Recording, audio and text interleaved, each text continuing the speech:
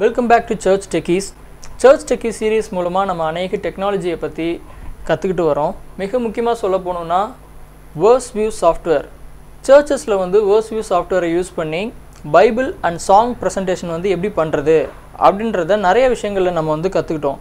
இதுக்கு முன்னாடி வீடியோல நிறைய பேர் பார்த்துட்டு கமெண்ட்ஸ்லாம் வந்து கொடுத்திருந்தீங்க. அதுக்காக ரொம்ப தேங்க்ஸ். இன்னும் நிறைய பேர் வந்து டவுட்ஸ் நிறைய கேட்டிருந்தாங்க. ஒரு சிலருக்கு வந்து அதை இன்ஸ்டால் பண்றதுல வந்து ப்ராப்ளம் இருந்துச்சு. அதை தவிர இன்னும் ஒரு சிலருக்கு வந்து அதில் தமிழ் ஃபாண்ட் வந்து சப்போர்ட் பண்ணலை அப்படின்ற ரீசன் வந்து சொல்லியிருந்தாங்க. இன்றைக்கி நம்ம அதை பற்றி கொஞ்சோண்டு மட்டும் கற்றுக்க போகிறோம். VerseView சாஃப்ட்வேர் வந்து இப்போ லேட்டஸ்ட் வெர்ஷன் வந்து உங்களுக்கு வந்து அவைலபிளாக இருக்குது. அதோட அட்ரஸ் தெரியாதவங்க இந்த லிங்க்கை கிளிக் பண்ணி நீங்கள் வந்து யூஸ் பண்ணிக்கலாம்.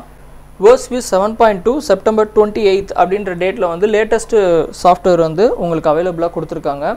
இதை நீங்கள் யூஸ் பண்ணி எல்லா விதமான ப்ராப்ளமும் வந்து சால்வ் பண்ணிக்கிடலாம்.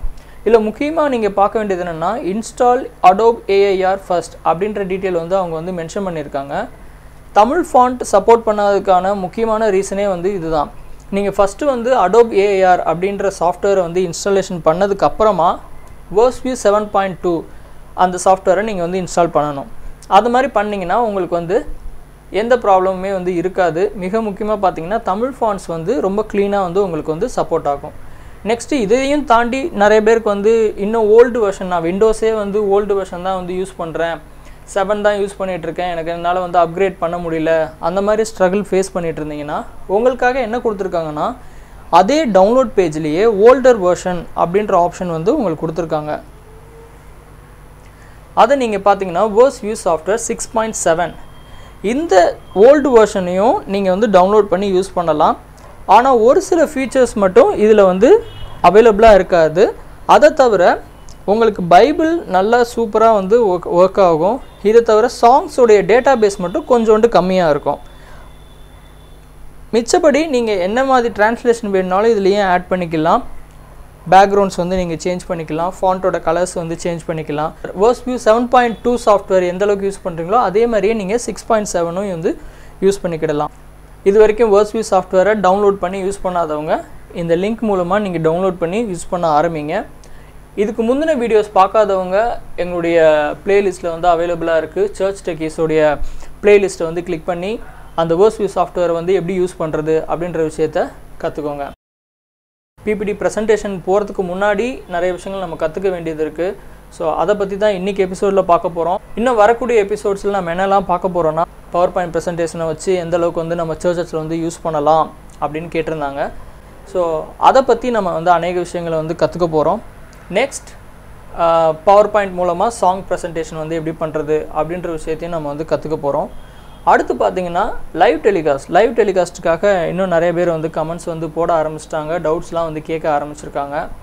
ஸோ இதுக்கும் நாங்கள் வந்து ஒர்க் பண்ணிகிட்ருக்கோம். சீக்கிரமாகவே லைவ் டெலிகாஸ்ட் வந்து எப்படி பண்ணுறது, ஃபேஸ்புக் அண்ட் யூடியூப் லைவ் பற்றி நாங்கள் லெசன் வந்து ரெடி பண்ணிகிட்ருக்கோம். சீக்கிரமாகவே நீங்கள் அந்த வீடியோ வந்து எதிர்பார்க்கலாம்.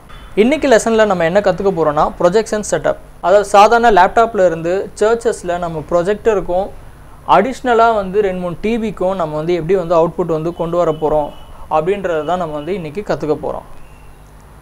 ஸோ இதுக்கு நம்மளுக்கு தேவையான பொருட்கள்லாம் என்னென்ன, அதை எப்படி நம்ம வந்து செட்டப் பண்ணணும் அப்படின்றத பற்றி ஜஸ்ட்டு வந்து ஒரு ஓவர்வியூ மட்டும் தான் இன்றைக்கி நம்ம வந்து பார்க்க போகிறோம்.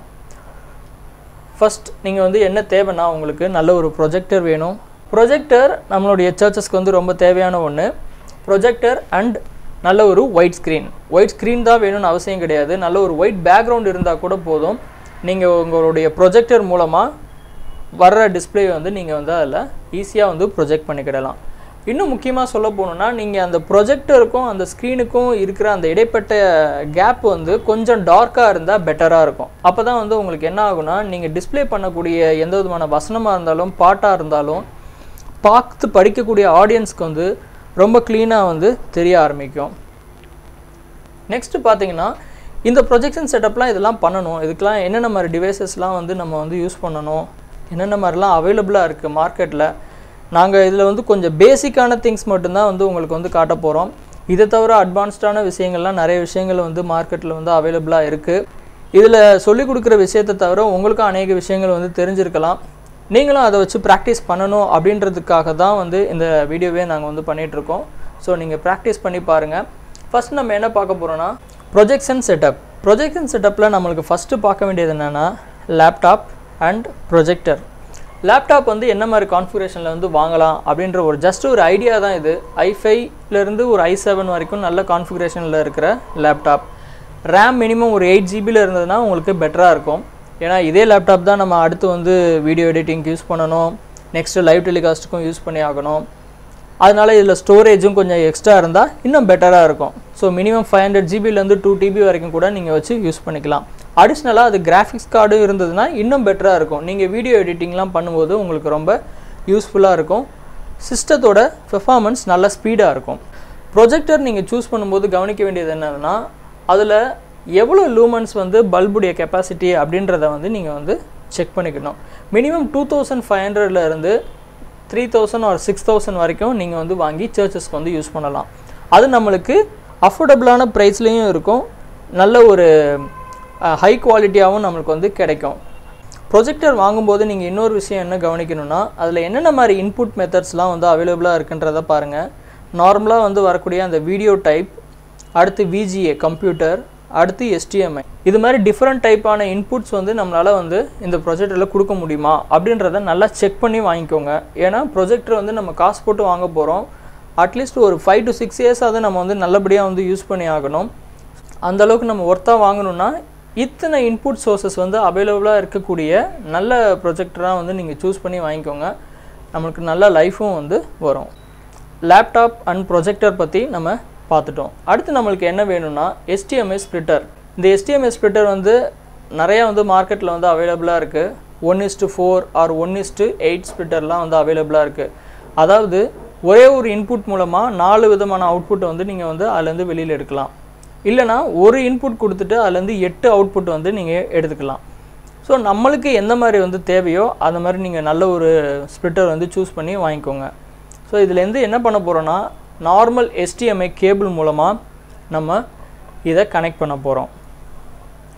ஸோ லேப்டாப்லேருந்து ஒரே ஒரு இன்புட் மட்டும் நம்ம இந்த HDMI ஸ்ப்ளிட்டர் கொடுக்க போகிறோம். அடுத்து டிஃப்ரெண்ட்டான 3 அவுட்புட் இல்லை 4 அவுட்புட் வந்து கொடுக்கலாம். ஒன்று மட்டும் நம்ம வந்து ப்ரொஜெக்டருக்கு யூஸ் பண்ணிவிட்டு மீதி 3 வந்து நம்ம வந்து டிவிக்கு வந்து யூஸ் பண்ணிடலாம்.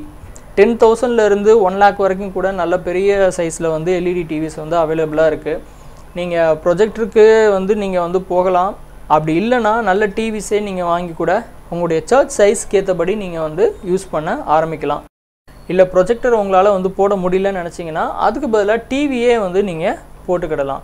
ஏன்னா இப்போ வரக்கூடிய டிவி எல்லாமே வந்து நல்ல கிளாரிட்டியோட நல்ல ப்ரைஸ்லேயும் வந்து நம்மளுக்கு அவைலபிளாக இருக்குது. ஸோ நீங்கள் அதையும் வந்து ட்ரை பண்ணி பாருங்கள், பெட்டராக இருக்கும். நெக்ஸ்ட்டு வந்து நம்மளுக்கு HDMI கேபிள் வந்து தேவை. HDMI கேபிள் சொல்ல போனோம்னா நம்மளுக்கு மினிமம் வந்து 10 மீட்டர்லேருந்து 30 மீட்டர் வரைக்கும் வாங்குறது பெட்டர். முடிஞ்ச வரைக்கும் ஜாயிண்ட் எதுவும் கொடுக்காதபடிக்கு சிங்கிள் கேபிளாக யூஸ் பண்ணிங்கன்னா பெட்டராக இருக்கும். எதுக்காகனா நீங்கள் ஃபர்தராக எதாவது கேபிள் போயிடுச்சுனாலும் மாற்றும் போதும் உங்களுக்கு ரொம்ப யூஸ்ஃபுல்லாக இருக்கும். இப்படி தான் நம்ம வந்து டிஸ்பிளே வந்து ஃபிக்ஸ் பண்ண போகிறோம். லேப்டாப்லேருந்து HDMI ஸ்ப்ளிட்டர் மூலமாக நம்ம இந்த செட்டப்பில் தான் நம்ம வந்து அவுட்புட் வந்து கொண்டு வர போகிறோம். அதாவது லேப்டாப்லேருந்து ஒரே ஒரு அவுட்புட் எடுத்து HDMI ஸ்ப்ளிட்டரில் இன்புட்டாக கொடுக்குறோம். நெக்ஸ்ட்டு அதில் இருக்கக்கூடிய அவுட்புட்ஸ் மூலமாக ப்ரொஜெக்டருக்கு ஒரே ஒரு லைனு, மீதி இருக்கிற லைன் எல்லாத்தையுமே எடுத்து என்ன பண்ண போகிறோம்னா அடிஷ்னலாக நம்ம எத்தனை டிவி வச்சுருக்கோமோ அத்தனை டிவிக்கு வந்து கொடுக்க போகிறோம். ஸோ இது ரொம்ப சிம்பிளான மெத்தட். அதாவது HDMI மூலமாக அவுட்புட் வந்து எப்படி எடுத்து கொடுக்குறோம் அப்படின்றதுக்கான ஒரு ஈஸி மெத்தட். இதை நீங்கள் ப்ராக்டிஸ் பண்ணி பாருங்கள். இல்லை மார்க்கெட்டில் இதோட உங்களுக்கு பெட்டரான ஒரு நல்ல ஒரு ஸ்ப்ளிட்டர் அவைலபிளாக இருக்குது அப்படின்னு நினச்சிங்கன்னா அதுக்கேற்றபடி நீங்கள் உங்களுடைய பட்ஜெட்டுக்கு ஏற்றபடி நீங்கள் சூஸ் பண்ணி வாங்கிக்கலாம். ஒரு சில ஓல்டு லேப்டாப்பில் பார்த்தீங்கன்னா HDMI அவுட்புட் வந்து இருக்காது, ஒன்லி VGA மட்டும்தான் வந்து அவைலபிளாக இருக்கும்.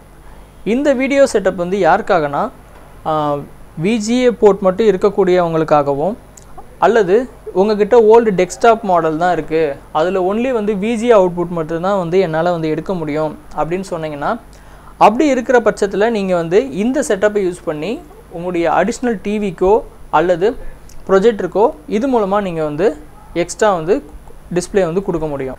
ஒரே ஒரு வீடியோ மட்டும் நம்ம எல்லோ கலர் பின்னில் வந்து நம்ம ஒரே ஒரு அவுட்புட் மட்டும் எடுத்து இதில் இன்புட்டாக கொடுக்க போகிறோம். ஸோ நம்ம இது கொடுக்கும்போது நம்மளுக்கு அவைலபிளாக இருக்கக்கூடியது 8 விதமான அவுட்புட். ஸோ இந்த அவுட்புட் மூலமாக நம்ம என்ன பண்ண போகிறோன்னா ப்ரொஜெக்டருக்கும் ஒரு லைன் கொடுத்துக்கிடலாம், நெக்ஸ்ட் வந்து பார்த்தீங்கன்னா அடிஷ்னலாக எத்தனை டிவிக்கு வேணுனாலும் நம்ம கொடுத்துக்கலாம். டிவியில் கொடுக்கும்போது நம்ம எந்த லைனில் வந்து நம்ம கொடுக்கணும்னா நார்மல் டிவிடி பிளேயர்லேருந்து நம்ம கொடுக்கக்கூடிய ஆடியோ வீடியோ அப்படின்ற பின் வந்து நீங்கள் வந்து பார்த்துருப்பீங்க. நார்மல் பின் வந்து எல்லோ கலர் வந்து நம்ம வீடியோக்காக கொடுப்போம். அந்த வீடியோவில் மட்டும் நீங்கள் கொடுத்துட்டு டிவி ஏவி மட்டும் சேஞ்ச் பண்ணிட்டீங்கன்னா போதும், உங்களுக்கு டிஸ்பிளே ரொம்ப சிம்பிளான மெத்தடில் வந்து உங்களுக்கு அவைலபிளாக வந்துடும். இதுக்கு நார்மலான இந்த RCA கேபிள் மட்டுமே வந்து போதும். இது உங்களுக்கு 30, 20 எவ்வளோ மீட்டர்ஸில் வந்து அவைலபிளாக இருக்குது. ஸோ நீங்கள் இதை யூஸ் பண்ணி அடிஷ்னலாக நீங்கள் என்ன மட்டும் வாங்கணுன்னா இந்த வீடியோ ஸ்ப்ளிட்டர், ஒரே ஒரு இன்புட் மூலமாக 8 விதமான அவுட்புட் எடுக்கக்கூடிய இந்த வீடியோ ஸ்ப்ளிட்டர் மட்டும் நீங்கள் வாங்கிட்டீங்கன்னா போதும். இதிலேருந்து நீங்கள் அடிஷ்னலாக ப்ரொஜெக்டருக்கோ அல்லது டிவிக்கோ நீங்கள் வந்து சிம்பிளான மெத்தடில் கொடுத்துடலாம். இதுக்கு தேவையான கேபிள் ஒன்றுமே இல்லை, ரொம்ப சிம்பிளான கேபிள் தான். நம்ம நார்மலாக யூஸ் பண்ணக்கூடிய ஆடியோ ஆர் வீடியோ கேபிளை வந்து யூஸ் பண்ணிக்கிடலாம். இதுதான் VGA கன்வெர்ட்டர் மூலமாக அவுட்புட் எடுக்கக்கூடிய ப்ரெசன்டேஷன் செட்டப். அதாவது VGA கன்வெர்ட்டரை வந்து நம்ம லேப்டாப்போட கனெக்ட் பண்ணுறோம். அடுத்து VGA கன்வெர்ட்டர்லேருந்து ஒரே ஒரு வீடியோ இன்புட்டை மட்டும் நம்ம இந்த வீடியோ ஸ்ப்ளிட்டருக்கு வந்து கொடுக்குறோம். வீடியோ ஸ்ப்ளிட்டர்லேருந்து நம்ம எத்தனை விதமான அவுட்புட் வேணுமோ, ஃபார் எக்ஸாம்பிள் ப்ரொஜெக்டருக்கு ஒரு லைனோ அடிஷ்னலாக எத்தனை மானிட்டர்ஸ்க்கு வந்து எத்தனை டிவிக்கு வந்து நம்ம கொடுக்கணும்னு நினைக்கிறோமோ அத்தனையும் நம்ம வந்து கொடுத்துக்கிடலாம். இது ரொம்ப யூசர் ஃப்ரெண்ட்லியான மெத்தட். இந்த VGA மூலமாக நீங்கள் வந்து கொடுத்து பாருங்கள், நிறைய விஷயங்கள் நீங்களே வந்து கற்றுக்க ஆரம்பிக்கலாம். முக்கியமாக பார்த்தீங்கன்னா HDMI அண்ட் VGA இது ரெண்டுத்துக்குமே வந்து என்ன ஒரு செட்டப் வந்து நீங்கள் வந்து முக்கியமாக தெரிஞ்சுக்கணுன்னா விண்டோ கீ ப்ளஸ் P நீங்கள் வந்து ப்ரெஸ் பண்ணிங்கன்னா உங்களுக்கு இந்த மாதிரி அவைலபிளாக இருக்கும். உங்களுடைய ஸ்க்ரீன் வந்து டூப்ளிகேட் எக்ஸ்டெண்ட் ப்ரொஜெக்ட் ஒன்லி அப்படின்ற ஆப்ஷன் வந்து அவைலபிளாக இருக்கும். நீங்கள் செட்டப் பண்ணும்போது நீங்கள் அடிஷ்னல் டிஸ்பிளே வந்து எப்போ நீங்கள் கனெக்ட் பண்ணாலும் எக்ஸ்டெண்ட் அப்படின்ற ஆப்ஷன் நீங்கள் வந்து யூஸ் பண்ணி நீங்கள் வந்து இதெல்லாமே வந்து மெத்தடை வந்து ட்ரை பண்ணுங்கள். ஸோ உங்களுக்கு வந்து செகண்ட் மானிட்டர் மாதிரி உங்களுக்கு இந்த அடிஷ்னல் டிஸ்பிளே எல்லாமே வந்து ட்ரீட் ஆகும். ஸோ நீங்கள் ஈஸியாக வந்து டிஸ்பிளே பண்ணலாம். நெக்ஸ்ட் உங்களுக்கு என்ன மாதிரி டவுட்ஸ் இருந்தாலும் என்னுடைய churchtechies.official @gmail.com அப்படிங்கிற இமெயில் ஐடிக்கு வந்து உங்களுடைய டவுட்ஸை வந்து நீங்கள் வந்து கேட்கலாம். அது தவிர வாட்ஸ்அப் நம்பரும் நிறைய பேர் கேட்டுட்டு இருந்தாங்க. 73053484747 அப்படின்ற நம்பருக்கு நீங்கள் வந்து வாட்ஸ்அப் மூலமாக மெசேஜ் பண்ணலாம். எங்களால் முடிஞ்ச வரைக்கும் எந்த அளவுக்கு வந்து உங்களுக்கு வந்து கிளாரிஃபை பண்ண முடியுமோ பண்ணுறதுக்கு நாங்கள் வந்து ரெடியாக இருக்கிறோம். தேங்க்யூ.